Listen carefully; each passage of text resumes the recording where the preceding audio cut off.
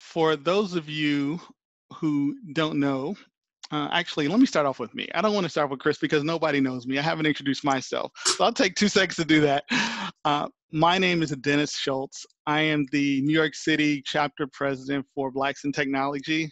If you're not familiar with Blacks in Technology, we are a national nonprofit organization who advocates for, you guessed it, Blacks in Technology. So if you aren't a member and you want to find more information, you can always visit our website. The local chapter is bitnyc.org, or you can visit blacksintechnology.net, get a bunch of information there, or just reach out to me as the coordinator. I'll put my contact information in chat. About Chris. So Chris, I've known since 2018, or I met in 2018. He was speaking at a Blacks in Technology conference where we first crossed paths. And I knew that I was going to figure out a way to work with him, excuse me, one way or another, because he was a very sharp guy. And I was thinking, I got to use this guy somehow. So we came up with the virtual webinar. And I believe it's going to be very timely, especially now since the pandemic is upon us and everybody's figuring out ways to work and live differently. Just a little bit about Chris. He is based in Silicon Valley. He's a national and international speaker with expertise in medtech, ecotech, education, virtual and augmented, mixed reality, artificial intelligence, telepresence, disruptive media, and several other applied sciences. Founder of XR platforms, Flotilla, HaloPractice, and the Immersive Directory. He's creating a series of immersive medical incubator platforms, building fully equipped immersive holodecks, and creating emergent technology applications and hardware.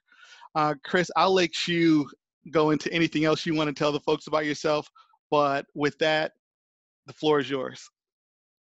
Thanks, Dennis. I appreciate the opportunity, and thank you for your sentiments and your introductions. Hello, everyone. I'm happy to see that many of you have had the opportunity to come out to attend and to visit with one another in a sense of community in these contemporary times that we're looking at. I want to definitely doff my hat to Blacks in Tech. I think it's an absolutely necessary and a wonderful organization to be part of the technological sphere in what we're doing. It's far too prevalent right now in the hour of emergent technology not to have not just organizations such as Blacks in Tech, but there's so many other organizations that are out there that are needed and necessary for people that don't have those to help represent them. So when you start thinking about representation, and when I think about representation in groups, specifically under the banner of technology, Blacks in Technology is just about at the top of the list. And there's dozens of other organizations that I'm affiliated with, but I certainly do have an alignment with Blacks in Tech for all that they do in their leadership. And so when I was asked to speak on the subject of XR, I was happy to do so and to do such. And so today what we're going to be doing is we're going to be touching on the current and future state of XR with a little bit of dab of where we've been and where we're at, and then where we're going. And we're not going to go too far where we're going because I think it's vitally and critically important for us to maximize whatever time that we can in this first half of this session to touch on things that I think are more prevalent and necessary for what's happening today in the space of XR and subsequent technologies as well. So I'm going to jump into this presentation, and then we're going to save some time definitely for others to be able to chime in and to be able to kick in as well for Q&A. And so bear with me as I get this set, get my screen on, get this rock and roll, 3, 2, 1, boom, get over here, get into this presentation, flip you guys right side up, and here we go. So right now, we're starting on the current and future state of XR. I hope that everyone can hear me. Great. So May 13th, 2020. And one of the things that we have to look at is, what is XR? Well, XR is not just virtual and reality and augmented reality. A lot of people will look at it as that, and I know a lot of my peers in the industry classify it specifically towards virtual and augmented reality. But really, XR is extended reality. And though it's part of a reality of systems, you can also include such technologies as Zoom and Hangouts and Blue Jeans and so forth and so on. In fact, if you listen to the dialogue of what's been happening in the world as of late, you've probably heard the word more virtual in the last 2 months than you probably have in the last 2 decades. And so when we talk about virtual, it's virtual communications of people being able to communicate one to another, if you will. And at the same time, it's not limited to the confines of just a digital or being immersed into a digital construct in a 3D environment. So without 3D, you can't have 2D and 1D. In other words, you have 1D, 2D, and then you have a natural progression of what we're looking at in technology.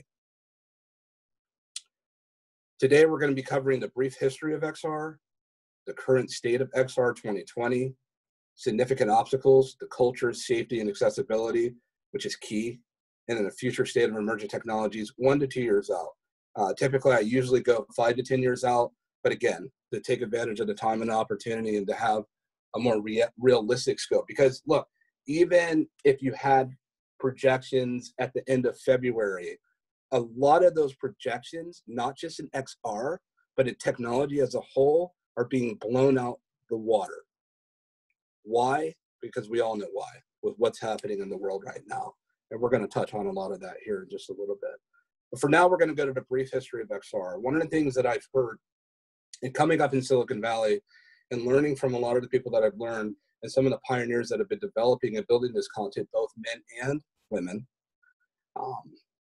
when we talk about XR technology, a lot of people tend to think that it's a new technology.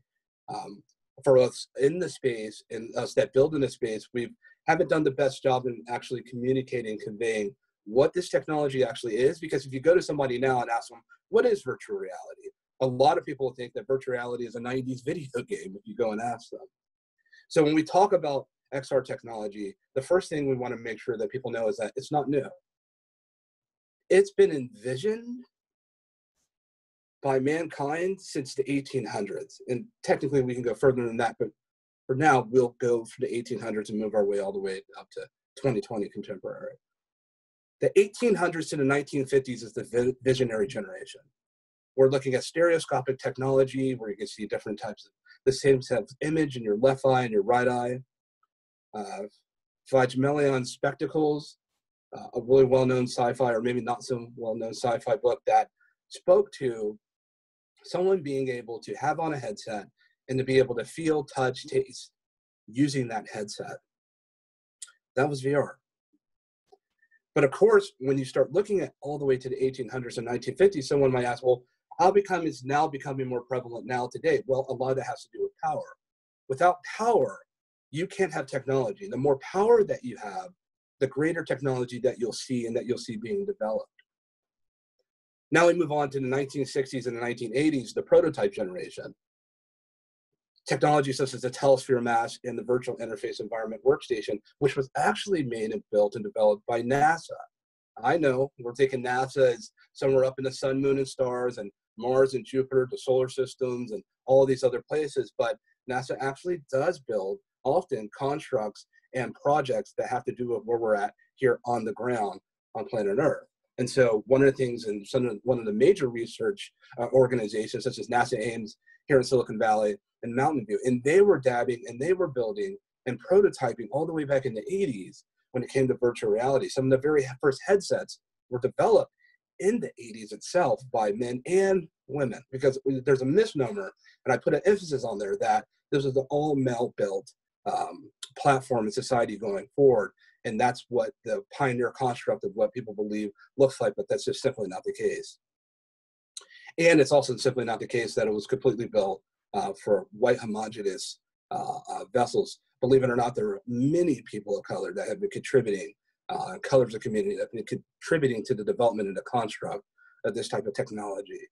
Even though it's not often mentioned, it's so anyhow. And so when they had the prototype generation, we weren't really going to market with this. We weren't going to a consumer market and we weren't going to enterprise market. But nonetheless, it was still being intentionalized because now we started to have power. I mean, you saw video game systems start to come into play and to view why, because graphics were up, animations were up, capabilities were up, consumer pipelines were being developed and built out.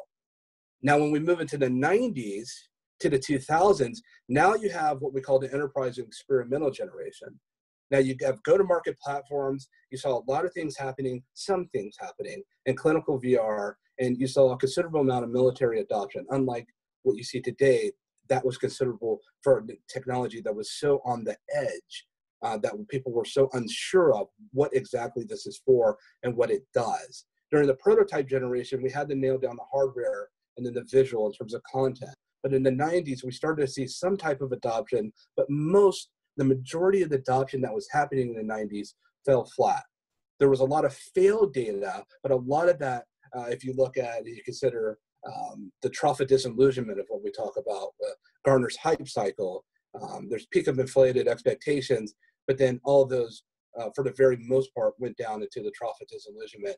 And we come to find out that we're years away. Why? Because the hardware wasn't ready, the power wasn't ready, society wasn't ready. I mean, people are still trying to wrap their minds around what a Sega Genesis was.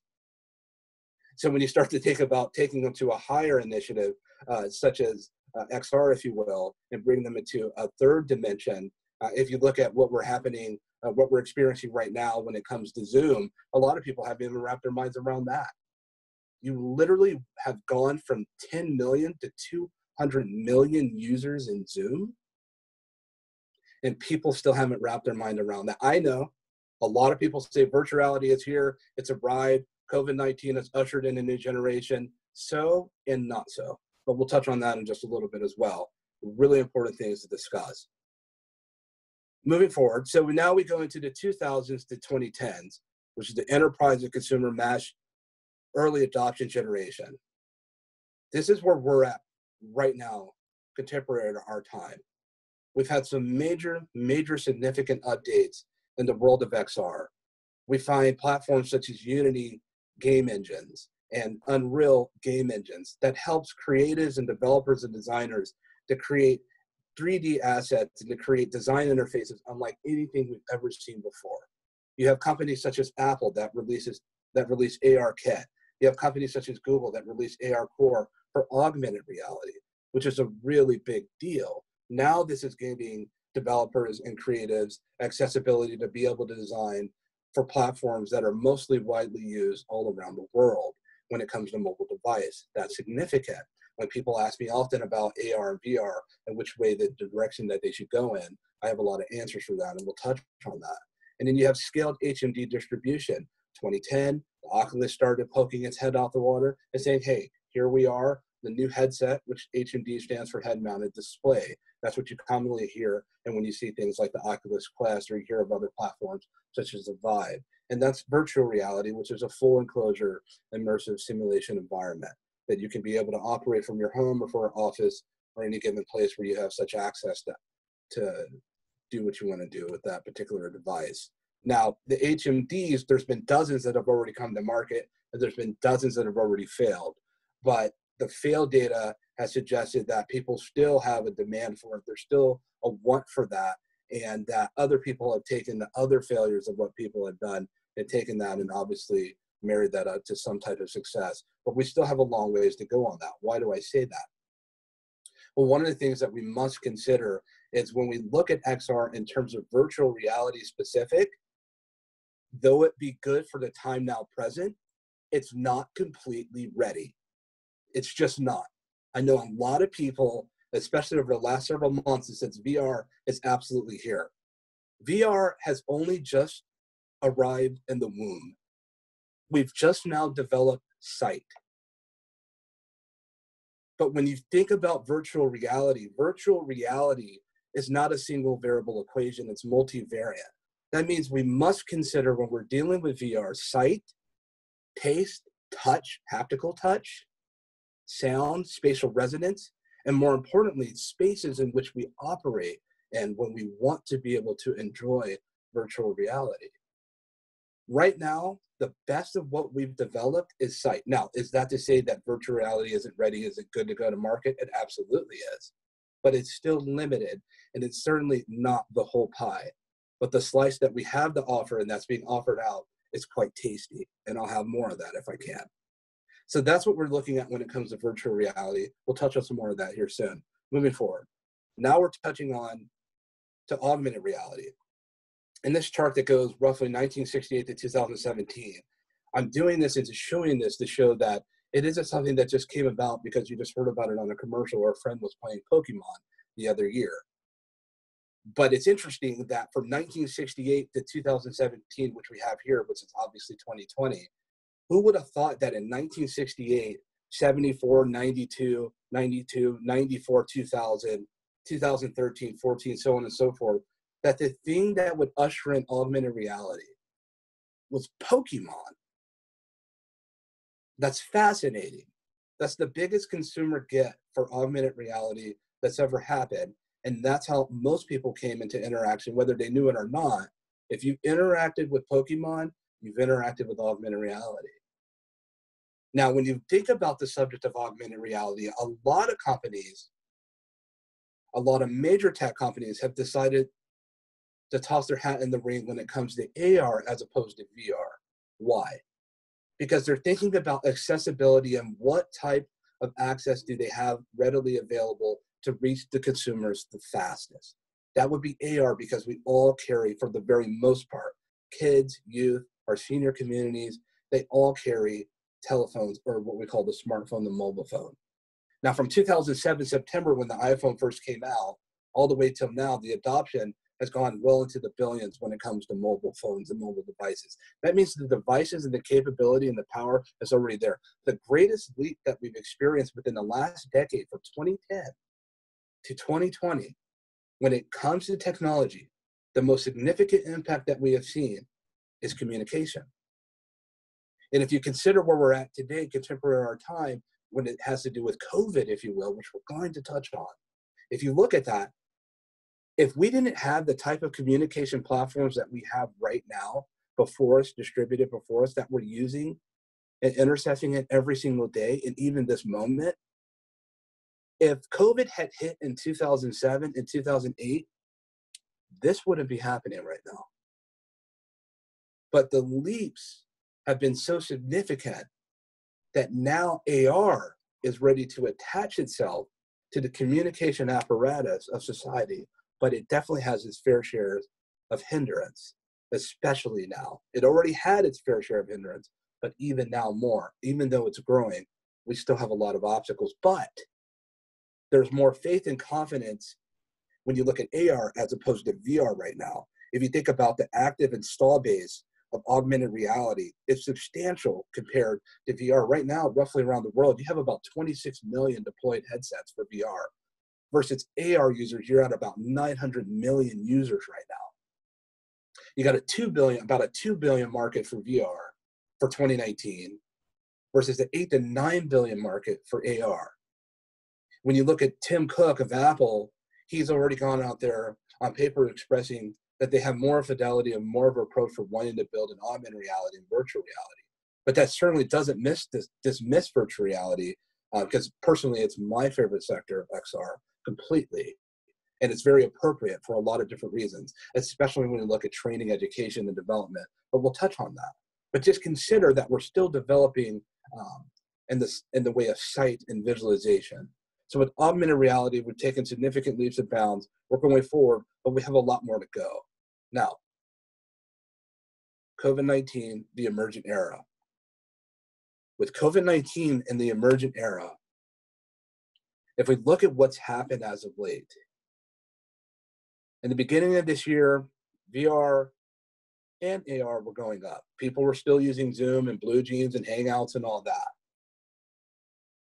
Now, a lot of technology when it comes to XR that was being used and explored and experienced on the enterprise level, a lot of it was just fun things to do.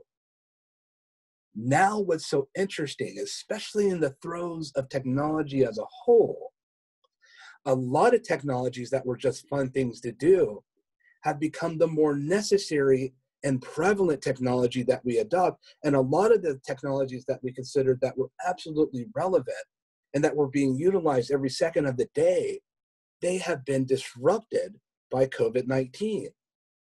Uber, Airbnb, we can go on about how technology has shifted. Usually when we see a shift in technology, It's because a greater and a better technology has come and superseded to take its place, just like it's done with technology when it comes to traditional versus digital.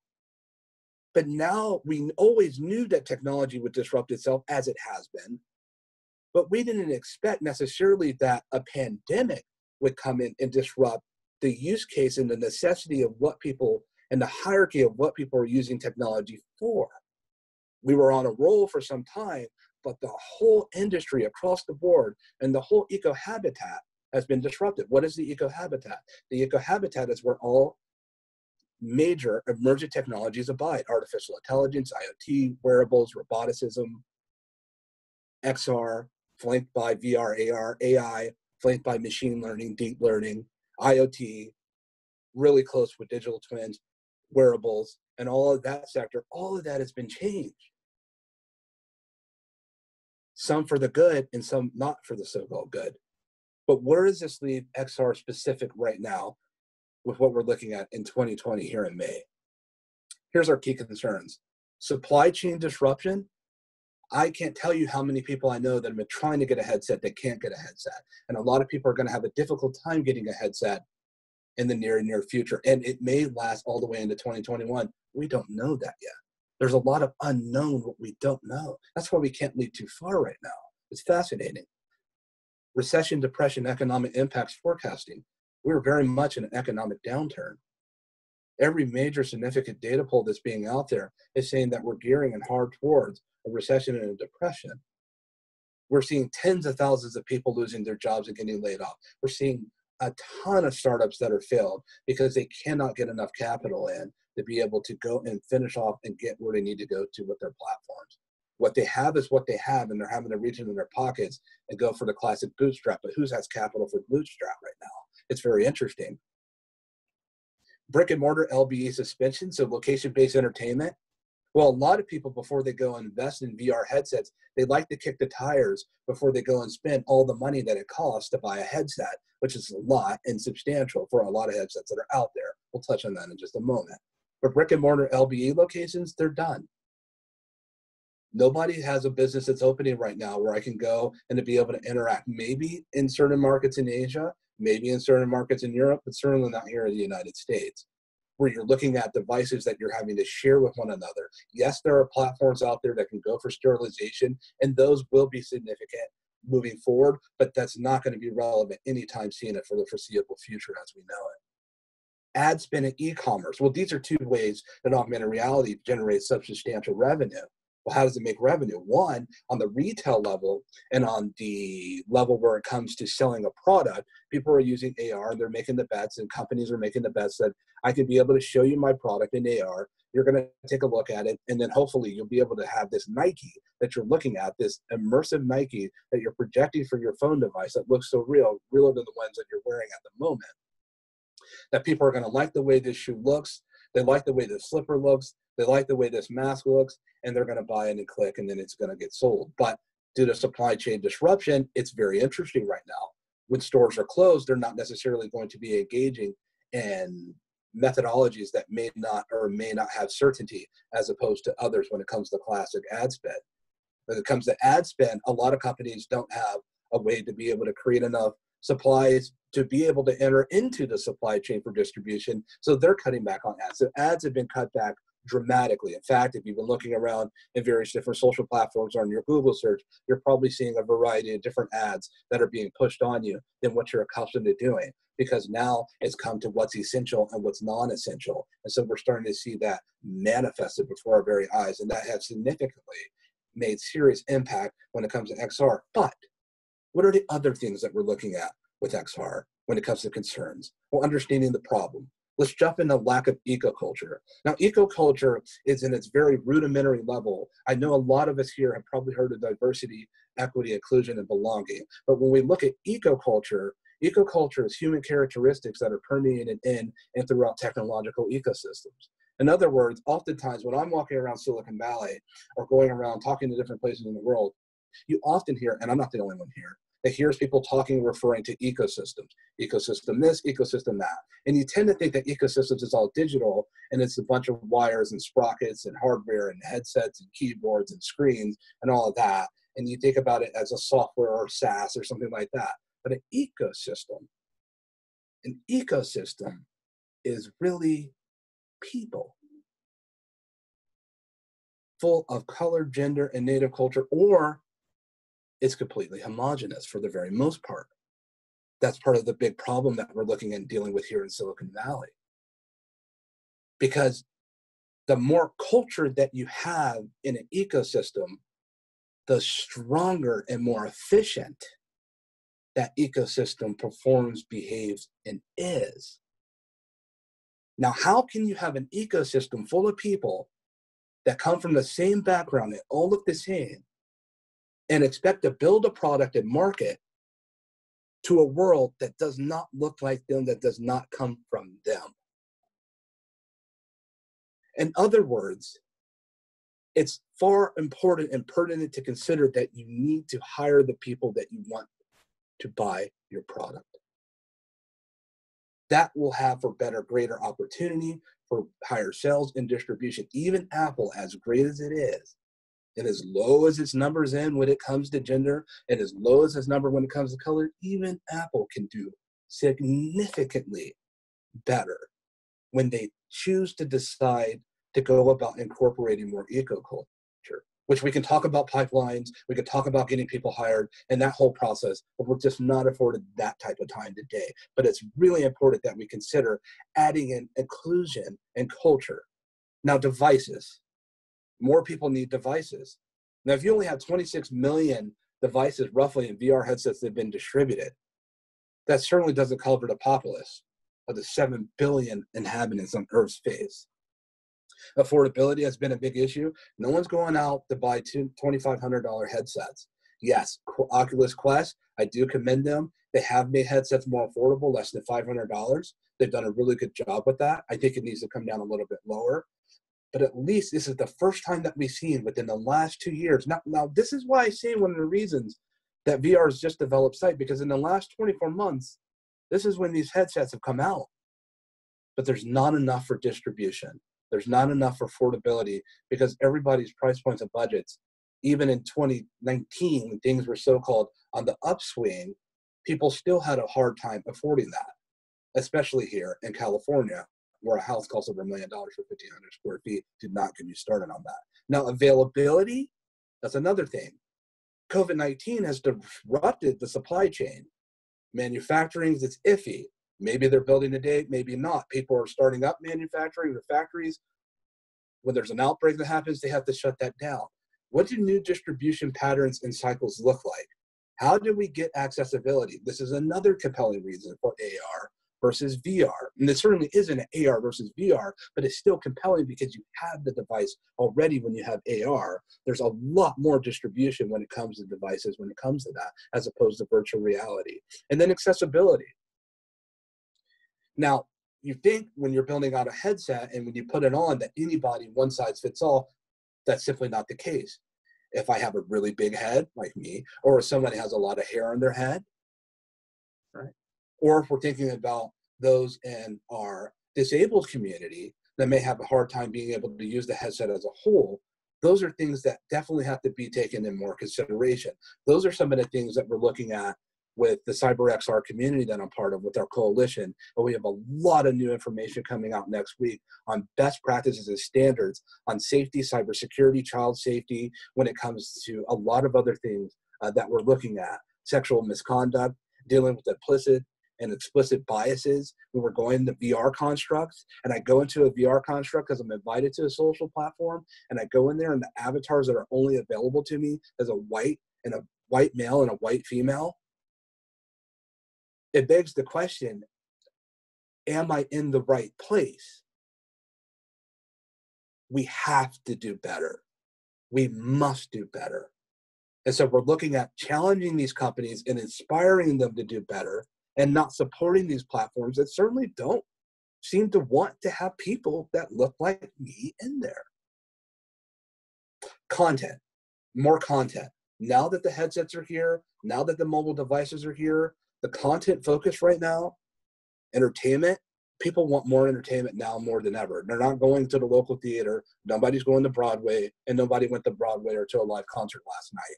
How do we be able to scale and enhance entertainment? Travis Scott, that was a huge hit. Fortnite, congratulations, you guys rocked it. We need more of that. Manufacturing for training, so that when people do go into environments where it does come to training, that they'll be able to have technology to be able to help lead them way and that really helps with social distancing as well. Gosh, we're going to touch on that. And then we have retail, clinical, and then training. So the problem is that we have a deficiency of content, but a lot of people are going to be looking at content development and saying, do I really want to take all the capital, all the time it is to build out this content if adoption is going to be low or accessibility is going to be low? How do we generate revenue in this COVID-19 era? There's ways to do it, but a lot of that is still uncertain. Essential development. Now that we've heard of what's coming down when it comes to coronavirus and COVID-19, we've heard of this term called essential businesses. Well, that has given us a better indicator on what this essential development should look like and where we should be focusing when it comes to emergent technologies as a whole, not just with XR. Supply chains, you're going to expect to see a lot more emergent technologies come out when it comes to supply chains and when it comes to distribution, product distribution. Expect to see a lot more robots with roboticism. I know a lot of roboticists that are building hard right now when it comes to robots for supply chain fulfillment. You're looking at product distribution. You're looking at drone deliveries. You're looking at autonomous deliveries where people inside cars. That may have seemed like a luxury idea and as a slow flow. Expect to see a lot more autonomy happening when it comes to robots, when it comes to drone piloting, when it comes to deliveries. You're going to see a lot more of that. The be able to reduce human contact. That's going to be a very big deal coming up. We're going to touch on that just a little bit. Medical training, social distance learning for education, that is huge. It was big already, but now it's skyrocketed huge because now we need to be able to find a way to teach adults and children ways to be able to train them without having to necessarily train with one another, but to be able to train with digital beings, if you will, in digital environments and constructs. That's happening now. That's not just an ideal or a dream. We see a lot of manufacturing AR, which is a big part of augmented reality as well, helping with training. And platforms such as the HoloLens, very expensive, but platforms such as the HoloLens allows people to accelerate their training acumen, if you will, much quicker than if someone's hovering over your shoulder, breathing down your neck, trying to teach you how to construct or put together an engine or a motor. And at the same time, on the medical and in the surgical theater, we have the same thing where they have the capability of being able to train, make mistakes, be nervous, and not have to sacrifice someone's health for being nervous and not necessarily having to deal with the physical and tangible cadaver. Now, let me say this about content creation because this is really important under the banner of XR. The fidelity has to be right. The experience has to be right. A lot of content that comes out there doesn't reach the benchmark. Well, the benchmark is what we call high fidelity. Physiological, psychological fidelity, environmental, contextual fidelity. There's no reason to go from one existence of training to the other if it's not compelling enough and that you're actually not learning in it. If you go into an environment and it's uncanny, people will have more of an awe of the environment that they're trying to understand that they just went in than the actual subject at hand. Good content delivers good training. That means good visualization in the art side. That means getting information from the experts. If I'm in a room, although I'm a so-called expert in XR, and if I'm in a room full of teachers and we're talking about building an educational platform, I'm no longer the expert. The expert is the teacher. Because what we have to do as technologists is extract that information from the teacher or from the expert and get that and then digitize that based on what we know and what we build. So I'm looking at right now for products and platforms that bring along other people in the sector that they're looking to build for. Because if I'm in a room full of 4 dudes that are trying to develop a training platform or anyone, and it's just 4 developers, no wonder your product is failing when you go to market. because you didn't build it with other people's expertise and consideration in mind. That's critically important. Agri-tech, that's going to be huge. Look what's happened to our food. You can't even barely get a steak nowadays. And if you are, you're paying a lot or you're limited. So look for ways for tech to be able to grow and be able to go not just farm to table, but farm to door. Pipeline development so that people can get food and not waste all the supplies. A lot of things, see, we have to consider that with this move with COVID-19 and what's happened with COVID-19, a lot of things have changed, even sometimes for the better, because it's one big test subject. If there was a vaccine tomorrow, we will not completely go back to business as usual as a nation or as a world, because a lot of people have now realized there's a lot more that they can actually accomplish from their homes than they were going through a 2 to 3 hour commute going back and forth and having to go and tangle in those type of environments. There's a lot more that could be done with technology, where it was a nice luxury to have to realize that, hey, you're subjected to that now, and now it's become a great benefit to be able to help you get along your way. So just know that emergent technologies are here. They've now been more adopted than they ever have been before, and it will continue to be the case, COVID or not. Points of interest, 2020, 2021. In virtual reality, a rise in consumer content, you will see it.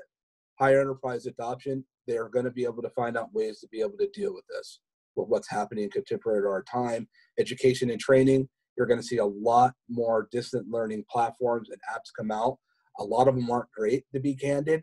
I think they have a lot of work to do. You're going to see a lot of fool's gold, a lot of snake oil products out there. I recommend people that have an interest or have a desire to build an education and training. That would be one of the highlightable areas that I would focus on if I were to get into the startup circuit to be able to build. Education and training is huge. I know a lot of people that have really awesome training platforms that they're building, both men and women, that founders that are doing an incredible job and have some incredible contribution to be able to offer society. And I think they'll do quite well here soon. Digital twins, to be able to create a physical environment and translate that into a digital environment. Our phones are getting that type of technology involved in it that will allow us to be able to do that with time of flight, being added into iPad. You'll have them in your phone and other things that you're going to see come down the pipeline. Events, 2D. Now, I specifically said 2D because a lot of people are putting out their events that are 3D events and animation, cartoon characters. Now, if that's the way that you want to go, and if that's what your idea of virtuality is, I'm happy for you. But nobody wants to walk around in an 8 to 10 hour conference with a big old headset on their head that starts to feel like a stone on top of their head visually to walk around and communicate with one another. 2D, I think people are still attempting to wrap their mind around it. It doesn't mean that we can't socially congregate in 3D spaces. We can, and we should if we have the opportunity and the devices to do it. But again, if not everyone has a device to be able to get that, it's really awkward coming to the party, especially when you're looking at little animated figures. I much prefer to be able to take an image of myself and other people and to be able to 3D render that into human eye resolution experiences to where I can look and put on my headset or use AR and look and completely, almost indiscernibly cannot tell the difference between the real thing and the unreal thing. That's a really big deal when we start talking about perception and physiological and psychological fidelity. That's huge. I think 2D is a great start. I think 3D needs a lot more refinement, a lot. But it still has some play. But a lot of what I'm seeing out there, I'm not impressed. We can do better. Augmented reality, retail AR, now that people can't do as much shopping or curbside pickup, you can't just go in there and throw on some Adidas and some Pumas and walk around. Those days aren't happening right now, and it's very uncertain if they're going to happen soon. It may happen, it may not. What if this thing comes back again? What if it morphs into something else? Retail AR, expect to see a lot of that. What does that Star Wars t-shirt look like on me? What does that blouse or that top look like on me, right? There you go. What does that hat look like? What does that puff coat or beanie? Manufacturing training, you're going to see a lot of that happening because that is going to be able to help us to reduce peer-to-peer impact in close environments. Be able to help us sustain social distancing. Medical applications, you're going to see a lot of things happen in the medical sector because we need to give as much help as we can to the front line as possible. These are things that we're seeing, but expect to see a lot more with that. There's much more that we could talk about on that and just talk about that for hours, if you will. 2021 in VR, greater accessibility. Now they're keeping more, hopefully, with organizations such as CyberXR Coalition and others. They're going to be holding platforms accountable for greater accessibility and working on a vendor level and a partner level and helping inspire them to do more when it comes to accessibility so that everyone can have access to this technology, not just for the fun of it. It's not just a feel-good initiative, but culture and accessibility is a revenue driver.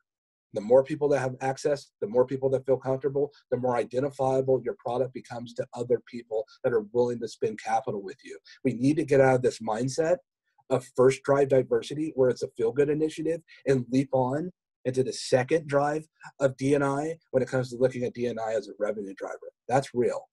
Now we have social distancing suites. You never thought that you would see a whole sector or a whole section of apps that are dedicated for social distancing, but you will see that. I believe that you'll be seeing that Q3 and Q4 if you already haven't started to see some apps that are dedicated specifically purpose to that. And then augmented reality, AR glasses, consumer 5G power. When you have 5G power, you can do more things. Remember, the more power that you have, the more devices and newer devices that you're going to see that were intentionalized decades ago. So when it comes to Apple in particular, I believe that you'll start to see AR glasses on the Apple side of things that are late 2021 or well into 2022. But how much sense does it make to put out a new product like that when supply chains are disrupted?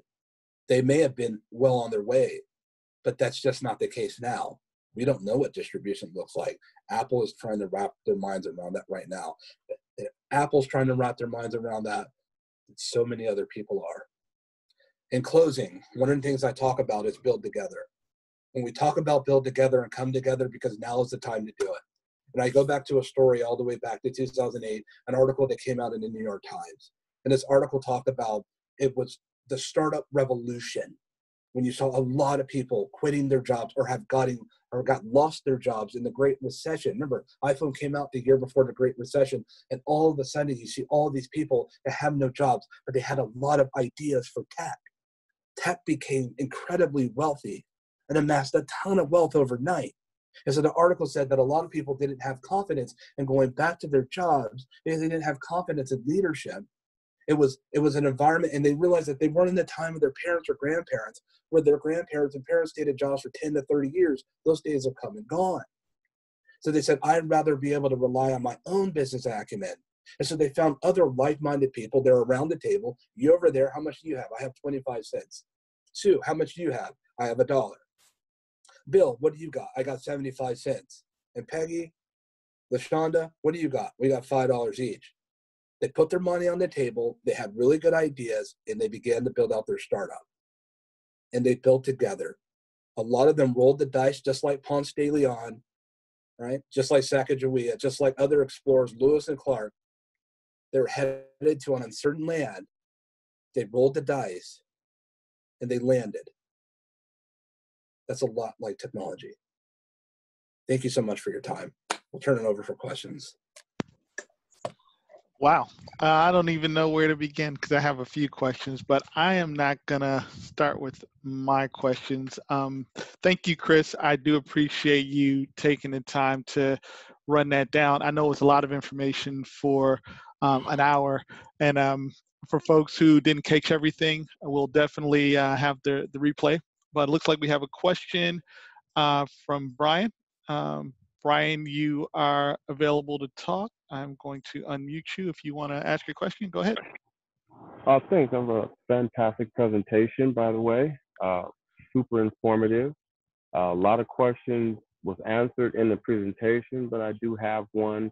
As an African-American creator, content provider, how do we marry the content to the technology? Because there's a lot of technology out there in VR and XR, but there's not a lot of content.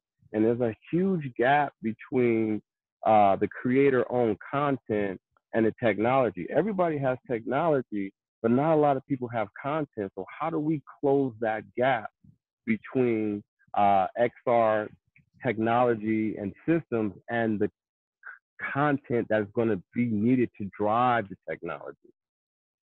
I think that's a good question, and thank you for sharing that, Brian. I think speaking to that, and you're absolutely right, there is a huge deficit when it comes to content. I think a big part of that has to do with taking a look around and looking at reality. You know, one of the things I always and often talk about that if you're going to extend reality, then you must bring reality with it. And so a lot of times when we think about virtual reality or even augmented reality, we tend to take things that are fictitious and that aren't real, and we look to bring that over and say, okay, this is what we're looking. But extended reality is just that. It's an extension or a byproduct of reality itself digitally. And so for bringing that over when it comes to specific culture content, I think the best approach is to be able to take from the culture narrative, whether from where you come from or from where other people come from, and how do I take this realistic environment and then pictorially or digitally illustrate that in a digital environment so that other people, one, can identify what that looks like, what it feels like, sounds like, what it breathes like, what it tastes like, and to be able to bring that into for relatable audiences. Now, finding those that would be able to fund such initiatives are thin and hard because, to be candid, a lot of people, there's a lot of underrepresented communities out there, specifically Black, that have fantastic ideas, Right. wonderful ideas, but aren't given the time of day on the VC route for funding and the seed route for funding. It's piss poor, to be candid, that you have so many Black technologists that have wonderful, I see it. I see it all the time, and they can't get funding, but the projects that I do see funded, that do get out there, they don't look like me. They don't look like Dennis. And so I think but when you look at if you look at the benchmark, if you look at the content that has been put out there, especially that has a lot to do with Black and color, I'll use one of the best examples that are more colloquial to us. The day that the comic industry decided to create a platform or a venue or a film called Black Panther, is the biggest film that they ever got involved with for Marvel. They rolled the dice and they landed. Right. If I'm them, when it comes to building technology, I would bet on Black.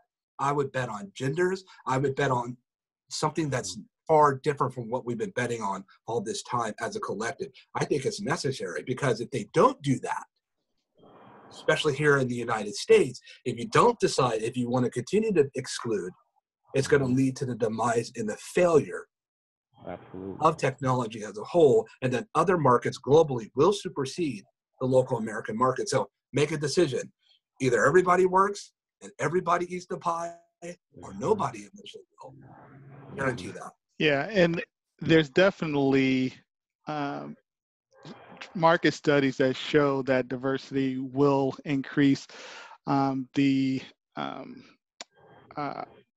productivity and the market value of your company. So it's in the corporate best interest of most of these companies to be diverse and inclusive. And incidentally, we do have another webinar next month where we're going to be talking with some VCs, folks from Republic and Awesome, which is a Black-headed venture capital firm. So if you want to find out more about that and how to get funded, come back. We'll have more on that. We do have a couple more questions. The next one is, what's the best way to monetize AR right now as a creator? I think when you look at AR and augmented reality and monetizing, there's not necessarily a singular way to monetize. Sure, you can look at the ad revenue side of things, but you can build an ad and it really adopts from the virtual or from the app point of view, where we have apps and dynamic ad rotation, and say, okay, I'm going to create a platform, curate it, and get a lot of users and a lot of adopters. And then I'm going to put in rotating ads and make deals with ad makers and say, okay, boom, there, I'm selling ads. Then there's the retail level, which is unsure, that I spoke about earlier, because you don't necessarily know what the supply chain looks like. I think with AR, AR retail is huge. I think AR manufacturing on the enterprise level for adoption. If I'm going to build an AR product right now, if I'm doing it for mass consumer, I'm going to do something in retail. If I'm going to do it for non-mass consumer, then I'm going to do something that has to do in manufacturing something that has to do with the medical industry, which is huge for a number of reasons. It's something that has to do with training and education. I firmly believe this, that if I'm gonna roll the dice on that, I think education and training are the better and the biggest ways to go. It's part of what we're doing with Flotilla, but I know a lot of people, and some people that are actually here on this conference that have training platforms that are one click away from having a lot of success. Some are on the VR sector, but in the AR sector, retail is your friend, training and education is your friend for monetizing. All right, good deal. All right, next one. Is there an entity in the Black technology space to pilot projects or ideas? Does it make sense to create an organization that does this? I think that's a really good question. I was thinking about that too. I don't think I've heard of one. I know that There's there's some accelerators out there. I don't know if there's any rapid prototype type organizations. What are your thoughts? Do you know? from lab to funding and lab to market, there is none out there of note. I know there's people that have tried, and there's probably some that are so under the radar that are out there.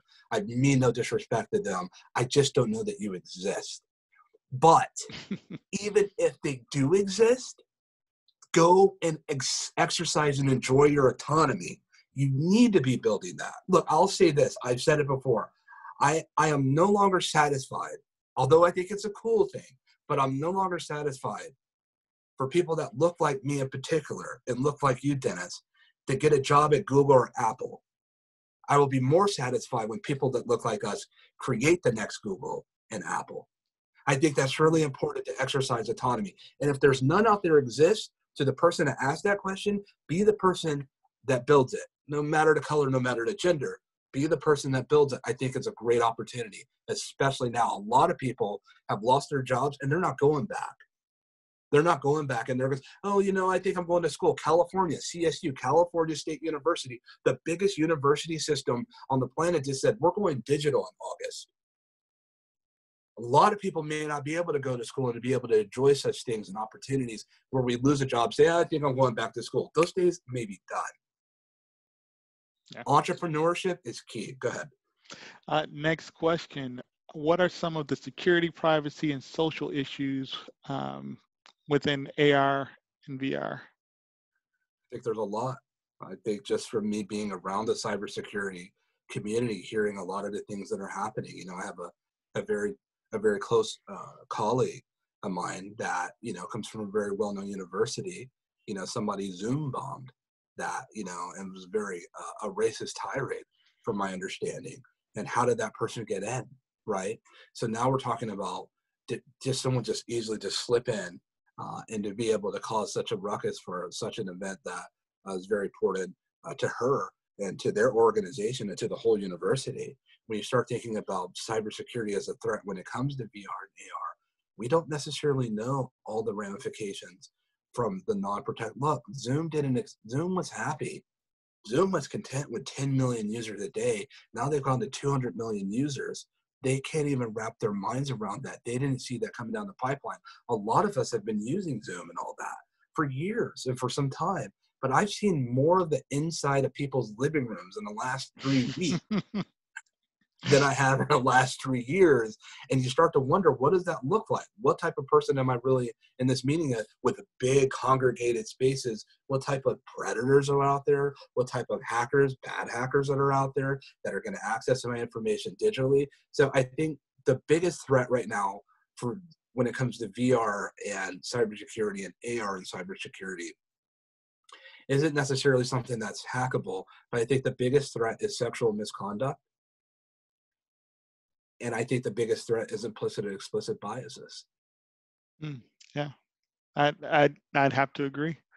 I think we have time for one more question. This one is, how does one break into XR, AR, VR field, or is right now not a good time for that? Being an entrepreneur is hard. If anyone tells you elsewise, is a liar. It's one of the most hardest and difficult things you can do in the pathogens of work is go an uncertain way, especially especially when you're building and developing emergent technologies. There's no blueprint. If I want to start a bank, I've got centuries of information that I could go to. This is how you start a bank. If I want to start a restaurant, I have a ton of information on how to do that. Nowadays, if I want to start an app, there's a blueprint, there's a roadmap. But somebody had to pay the sacrifice in the trough of disillusionment to lead to the slope of alignment onto a plateau of productivity. So to be able to start off in emergent technology as an entrepreneur is one. So you mentally have to have the mental mindset to deal with that. Now, if you're a person of color or a woman, now you have a lot more to go with, because now you got to deal with the thicket of bias that you will come in contact with. Is it a good time now to start a startup in XR in the COVID-19 era? Absolutely. I absolutely think so. I absolutely think now is the best time. Why? Because you may find yourself in a situation where you're going to lose your job, or you're going to be 1,000 to 2,000 people getting a job. Look, already in 2019, I'll be done because I know the time. Then already in 2019, you had 1,000 applicants per job in Silicon Valley. 1,000. 750 is white homogeneous male, 250 Asian, Latin, and Black. You had a 1% chance of getting a phone interview and 1.5% chance of getting an actual interview. The odds are stacked against you. Now, do you go for it as an entrepreneur if you have the heart to do it, the tenacity, the acumen, the drive? Do it. But here's what I would lend to you. Don't do it alone. Part of the doctrine of how I do business is built on build together. It sucks and it's hard to do it alone. It's almost impossible to do it alone. But if you do it together, you have a better shot at getting it. And the comrades that you trek with know, and you better know that they're with you all the way. Everyone in, all skin in. Now, I'll say this in closing. I'm really appreciative to have had this opportunity to spend with you guys.